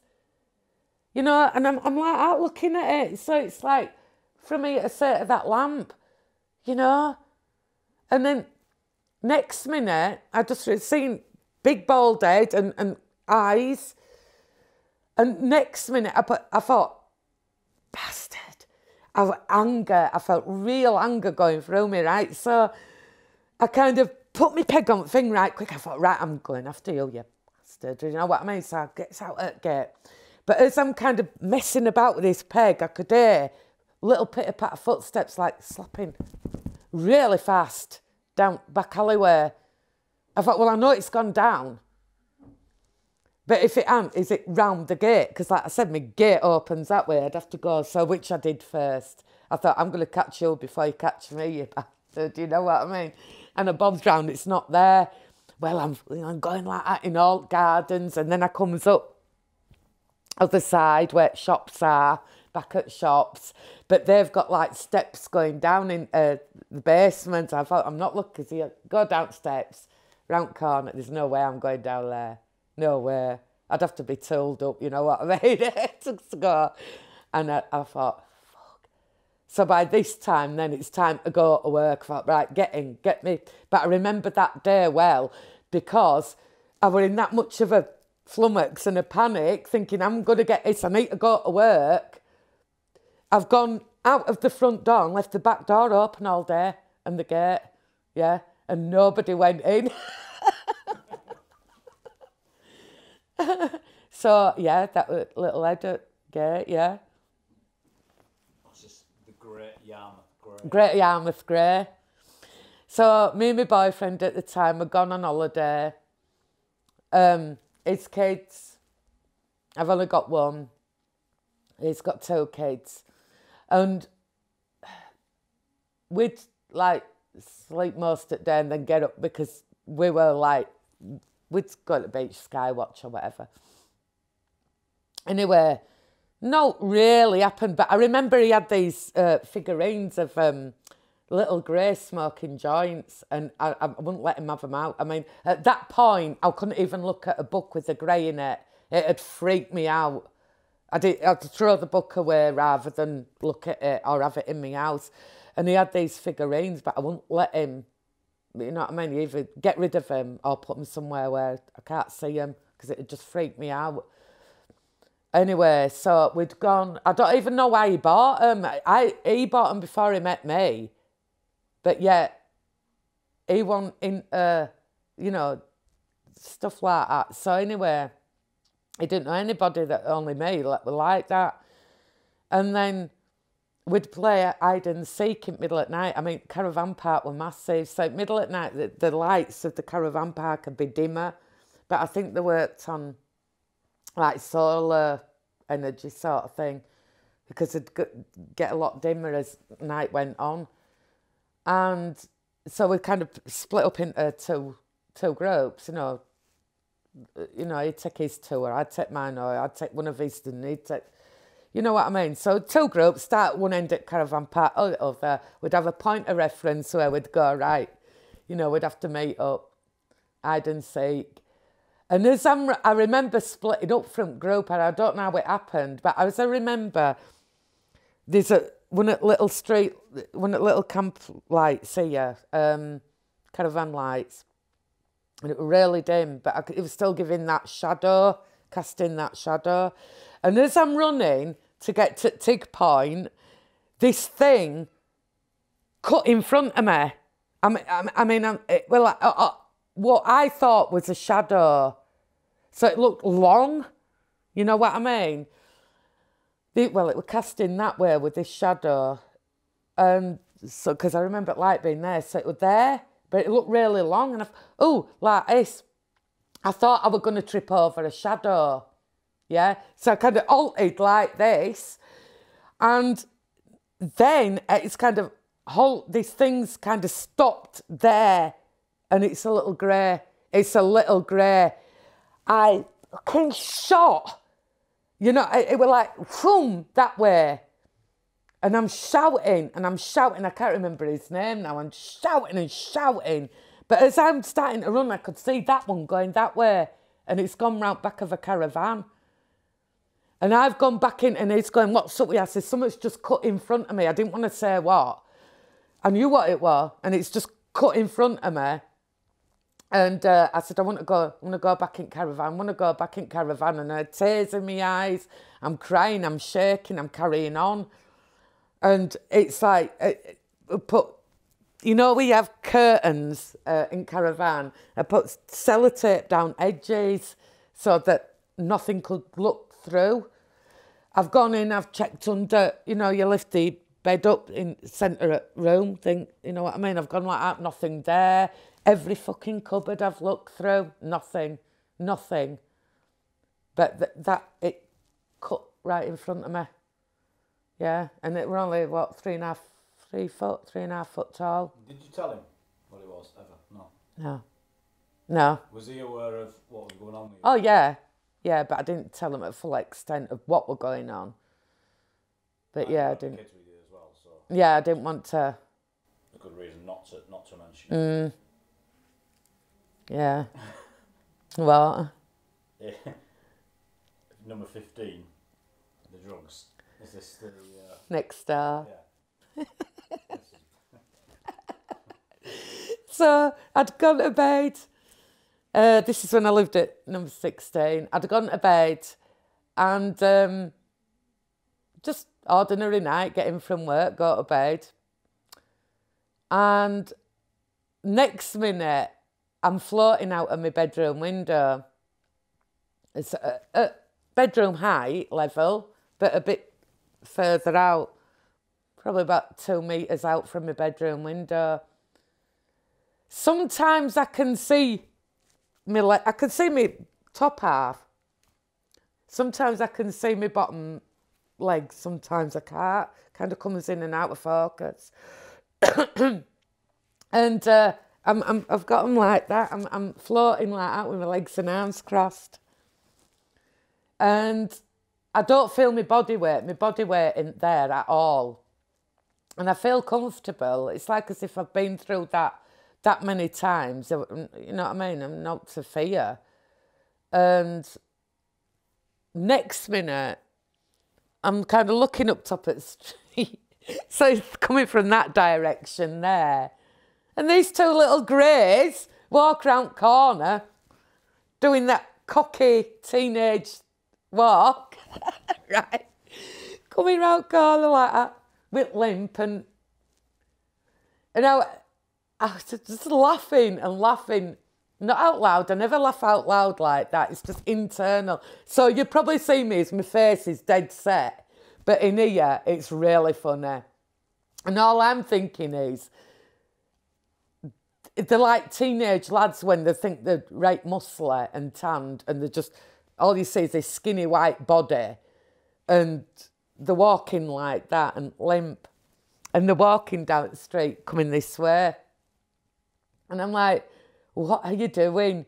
What on earth are you doing? So I'm watching this taking place. And one of them's constantly going, looking at really human mannerisms. Do you get what I mean? Where they were doing it. And I'm like, what are you doing? Why are you walking like that? And I think that would to put me in a more of a comfortable position. You know, the way that they're walking and that. So they stopped outside next door's house, which was a lad called Steve at that time, driving instructor. And a Liverpudlian lad, really strong accent, I remember him. And one of them's like continuously like that. And then next minute, they get to this house. One of them leans over at wall like this and he's got his hand, one hand on hip and other like that. Yeah? Or like that, whichever way is there. Some reason these two, they're only small, but it's managed, you know, that wall out there, it's a fair height. So I don't know how this is managed for him to go like that. So it's got to have been taller than what I thought it was. You know, it's just, perspective's all wrong. And the other one starts going up the path. But I'll tell you the previous bit before it about the car, well, after. Anyway, starts going up the garden path here. And he's got his long, but his arms look really long. They didn't look that long when they were walking down the street, but now they're like Stretch Armstrong, you know what I mean? And he's started at the bottom of the door and he's gone up door casing all the way around, brought his hands together and then gone like that and gone back down, gone that way. He's repeated it about twice over. Now, I think that is to make sure that I'm actually watching what's going on. At the time, I just thought, oh, he's just looking for something. But the way that it was just so prominent, his hands and the length of them, and like, I'm supposed to be paying attention here, so keep watching. And then he kind of puts his hand in between, I can't describe it in here, but it's like the door's there and the wall's here, and he's put his hand in that bit there. And he comes out with something. He walks down the path, looks at his ET mate, who's still going like this, you know what I mean? I don't know what he had in his hand then, you know what I mean? But I knew that he'd gone like that and shown him. They set off up the street. The one that kept looking round, who were leaning on the wall coming down, it's doing exactly the same, so he's looking round like that. Up the street, off they go. Next minute, my alarm's going off, getting up for work. I forgot about it. It was just a funny scenario that took place. Carries on my work day. Comes home, maybe about 5:10, 5 o'clock. I goes upstairs. My normal routine would be go in the bathroom, get changed, put my night clothes on. I'm not going out for the rest of the day. Do what I have to do, go into the bedroom, sort tomorrow's clothes out. No, I went straight into the bedroom and I looked out at window. And I sees a red car coming up it with a noise of the engine that caught me, because you're getting used to certain engine noises, you know. You know your own noise, that car, don't you? So you get, I thought, hang on, I don't recognise that engine. I don't recognise it. It's coming up and it kind of turns round just there and it parks up right outside my house. So I have to kind of lean over a bit more in order to look at what.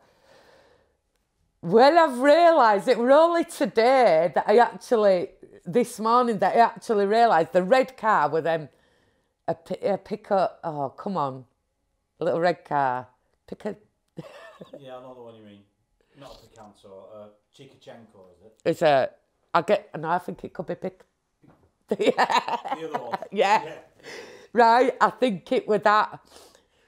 Now, before my mum died, she had a little red car. I've only just flipping realised this.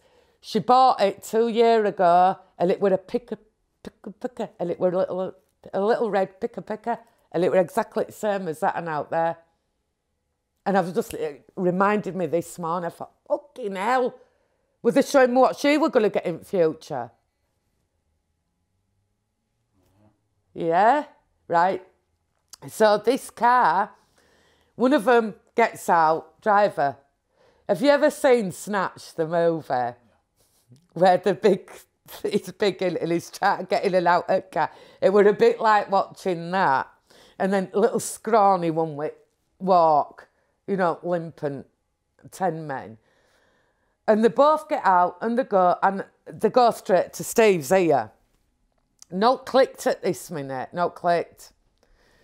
The big lad, he stood there, arm on it, arm like that, same position, same wall. It was then I realised, and I thought, fucking hell, the Grace showed me this last night. So I knew exactly what we're going to go on.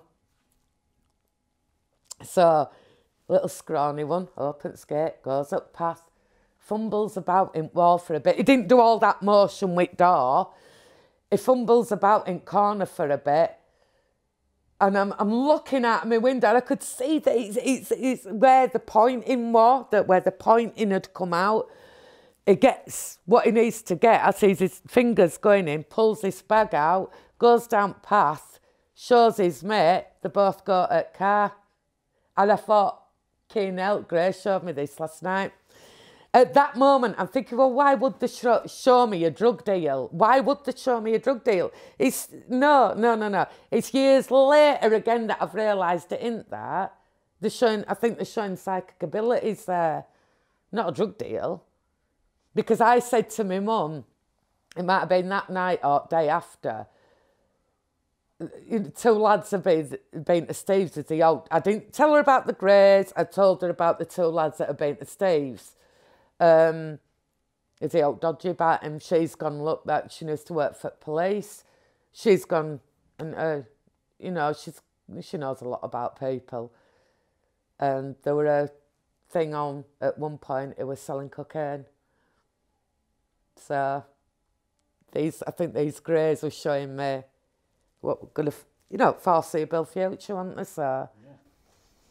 Which is not the first time, by the sounds of it. It sounds like they're doing that in their own way. Yeah. In a lot of these experiences, for whatever reason. But you're not always picking up on what that reason is. No. No. Years later, I might. Yeah, like the little red car. You know what I mean? So there's little things that are coming back years and years that's later. As well, because I suppose there might be elements that you've forgotten about. Yeah. And all that, and missing time bits as well. You know?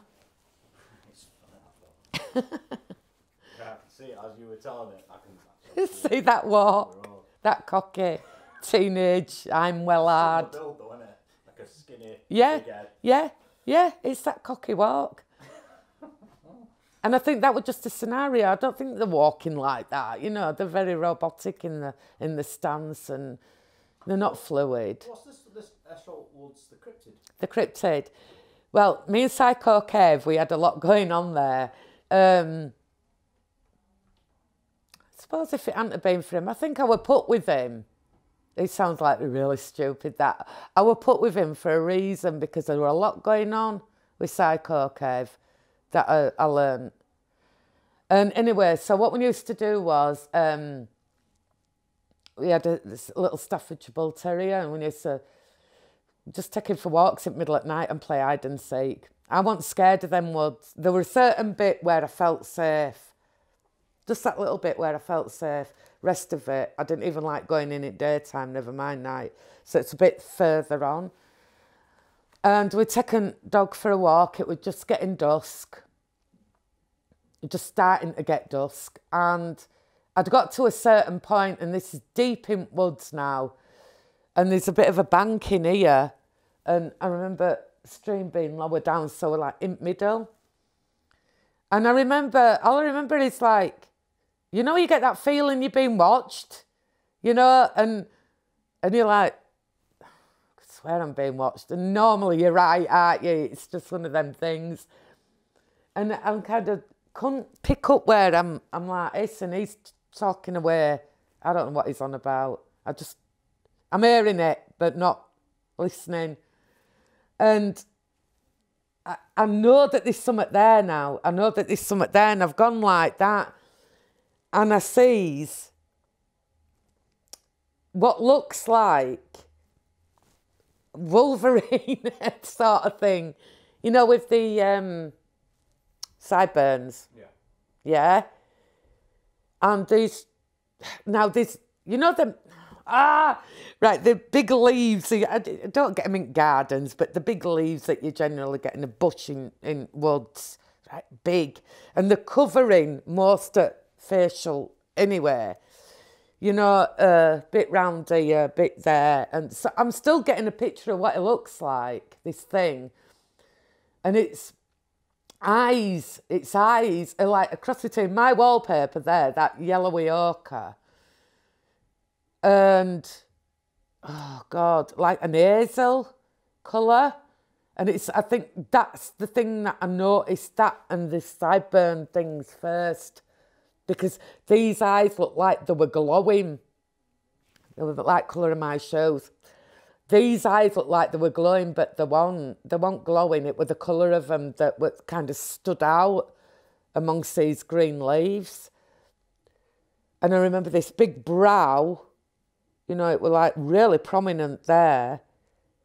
And normal, round eyes, they look more round than what they did our shape. You know what I mean? And then the nose were wider here, wider there, and these kind of long lips, sort of thing. Like, I don't remember seeing his body. His body might have been in full view, and I wouldn't have known because I wasn't drawn to look at that. But there were a lot of coverage over his face. And I said, Kev, look, like, I didn't want to look again, do you get what I mean? Because I'd already done double takes like that, you know? And he's going, oh, the fuck I'm looking at? You know, horrible attitude. So I said, look there, like this, you know, just up banking a bit. No, I'm looking at. I'm like, oh, forget it. Like, I'm getting really scared. By this point, it's getting a lot darker now. And I said, I want to go home. I want to go home. I want to go home, like this. So he sets off walking, and that were it. But as we're walking, I look back, and his head's following. So Kev didn't see it? No. He wasn't interested because he was a horrible person. So if anything that I were interested in, he'd like, oh, shit. Well, he were an abuser, wasn't he? Yeah. So why would he have interest in what I have interest in? You know what I mean? You know? You were, so you didn't get... Is there a signature with these things? Sort of like that? That didn't have out. Didn't have it? No. So that was something different, you think? It's like what you call a Bigfoot, I suppose. I don't know what I've put there, but yeah. It's like what I put... I didn't believe in them, did I? I was like, yeah, right, big feet, you know what I mean? No, not buying it, you know? So I never really mentioned it because I didn't believe it. So why would I? It's the first time I've ever seen it, but I'm used to seeing grace, so it's not a belief system, is it? If I'm used to seeing it, it actually exists. But because this thing that I've never believed in actually just there and it appears, and I've never seen it since, then I'm still in denial that it exists. Do you get what I mean? Yeah. The orange globes, right, like I said, I don't know whether I were asleep or awake, but it was just as real as me talking to you now. And I'm with Psycho Cave, and we're coming from the other side of the Snicket. This place where it happened is like, if you go out at the bottom of this street and you carry straight on, there's a school there. And we're kind of coming from the other side. It's dark. And we've got Bruce the dog with us. I remember he's in front of us, and we're coming on. And he's talking about something. I don't know, but I remember about laughing about something in this conversation. It wasn't all bad. We did have us fun moments, I remember that. But we're laughing about something, and then there's a fence. It's grey. It's the tall ones with the splits at the top. Now that fence wasn't there when I had this dream. It were a different fence. It were like wooden slats with like thin metal going through. And that were probably the first thing I thought is, it's got a grey fence now. And then I remember seeing there's a wall here, a dry stone wall, and in cricket field is just there. And then this side it's school.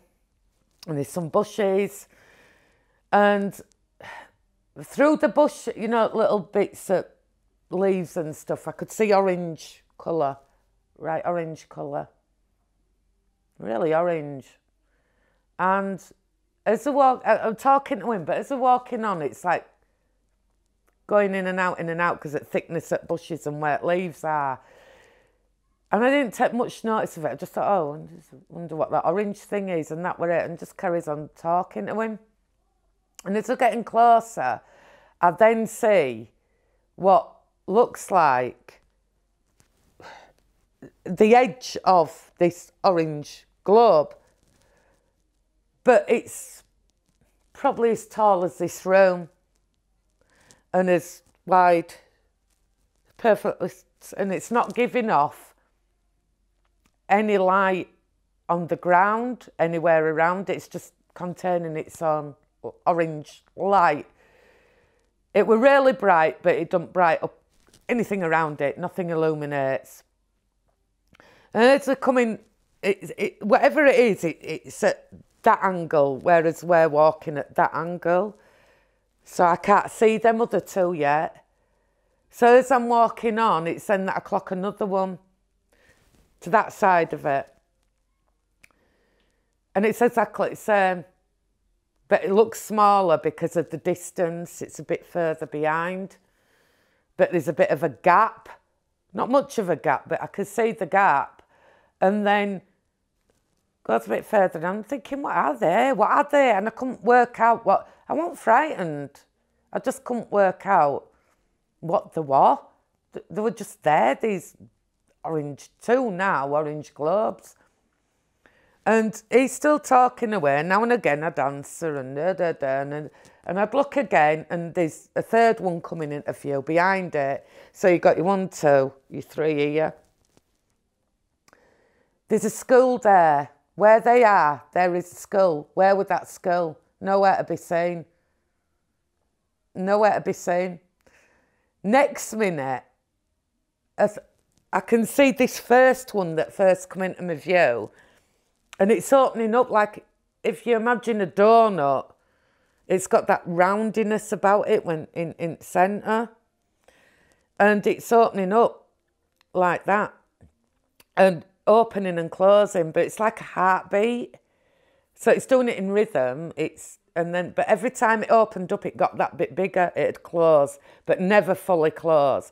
And then it'd open up and then close again and open up, and then it's big enough.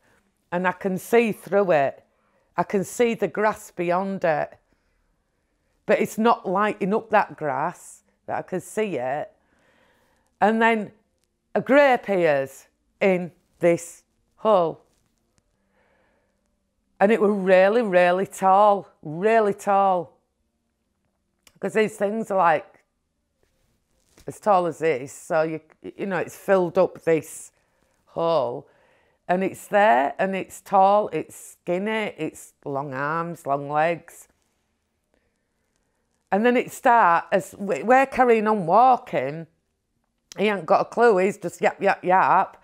We're carrying on walking, and I'm kind of looking at it, it's coming out of this whole thing. And as it's getting closer, it's getting smaller. How does that work out when perspective's wrong? It should have been taller when it was closer to me and smaller further away, but it wasn't like that. It had got smaller, and it's coming down this little bit of a banking until it's parallel with us, and there's the grey fence with the split at the top. And as I'm walking, oh look, it's a little grey. What? Would I normally ever carry on like that towards a grey? No. But I was right excited. Oh, isn't it cute? You know, like it's some sort of teddy bear. And he's going, ain't it great? It's a little old woman. Kevin, it's a grey. It's a little old woman. She's got her hair tied up in her bum. Weirdly enough, if you think back about it, the rabbits and baby alien ones that I told you about, a little grey woman with her hair in a bun, exactly the same woman sort of thing. And I just can't figure out why he's not seeing what I'm seeing. And it's walking parallel 2 or 3 foot away, fencing between us. He's just chuntering away in my ear hole. And this is just looking up at us, walking with us. And as it gets to end, in my head, it says, bye, bye, love you, bye. And it carries on walking up where this fence goes up a snicket, and we go straight on. And I went, did you hear that? And he went, no, what are you on about? So he's not seeing what I'm seeing.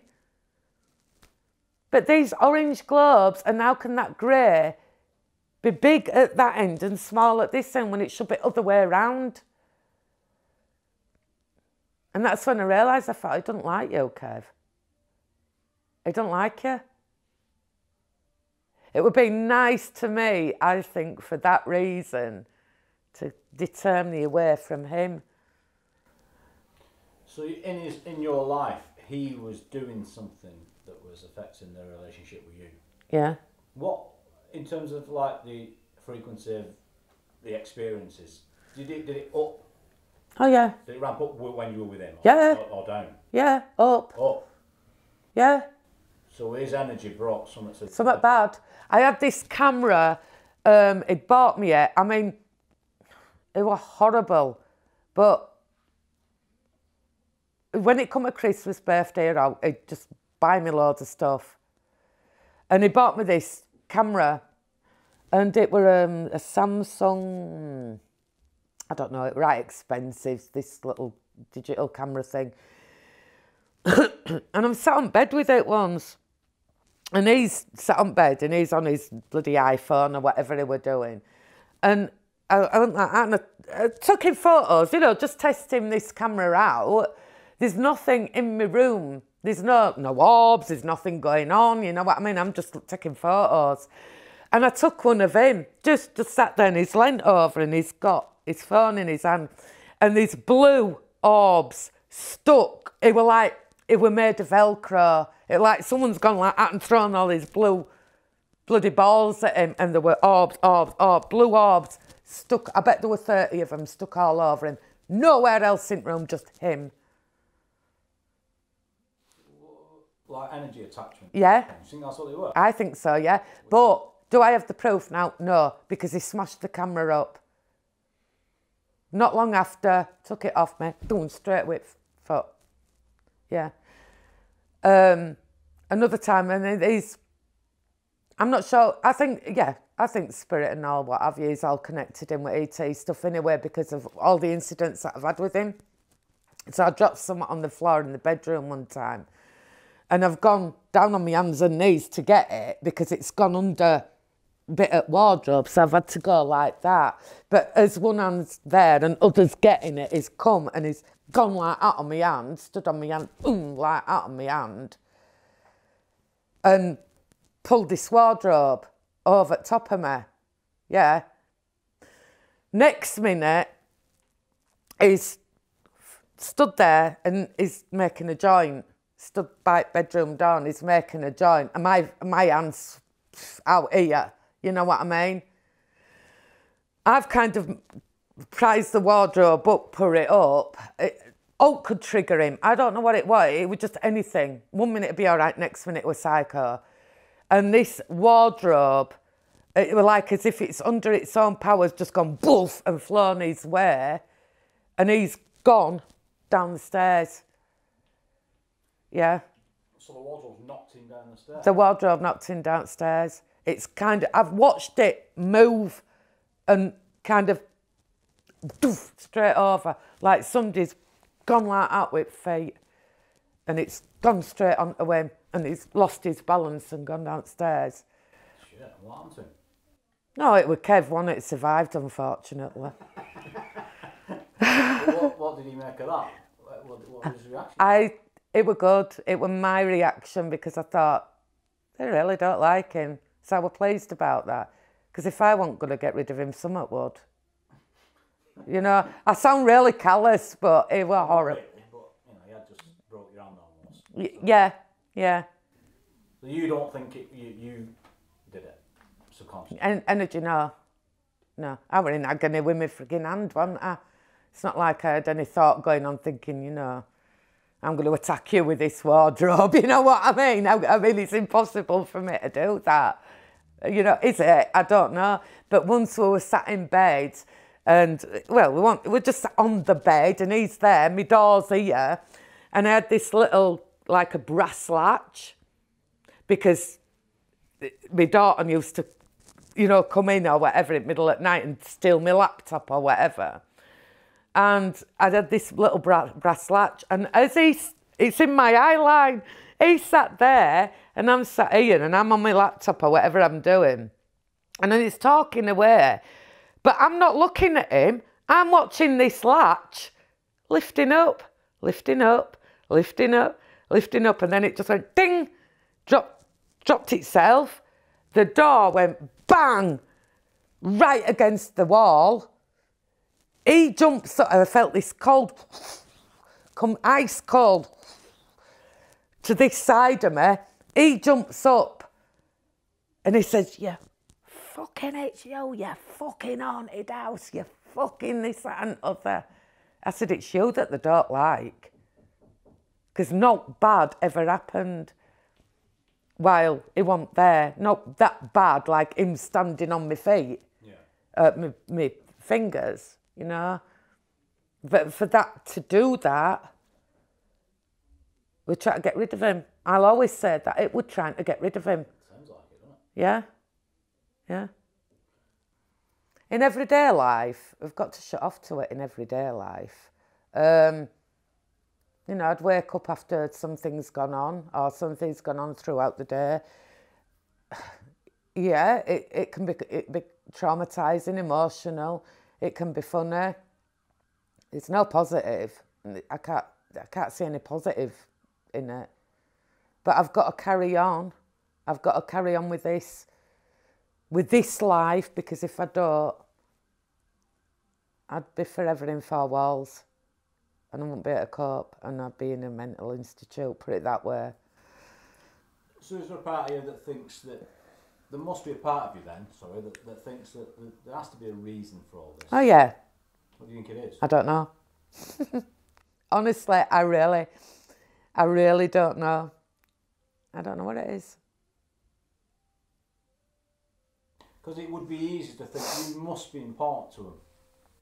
Well, I think there's millions that are important to them, so we're not that important if there's millions of us. We can't be. Where are you in terms of how you feel towards them? At one point, I missed them. I really missed them. Like, they were my other family. I had a bit of probably Stockholm Syndrome. Is it Stockholm Syndrome? And I'd get upset if they didn't come for months. But now it's like, they come, they go. I don't feel that anymore. I don't hate them, but I don't love them.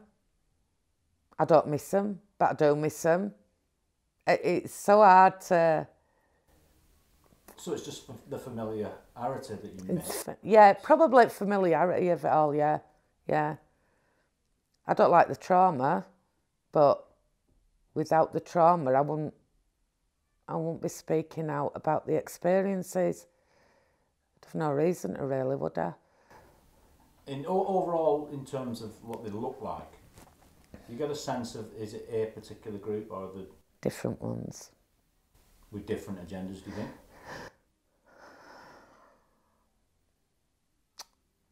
I suppose it's like having a battle of two countries, isn't it?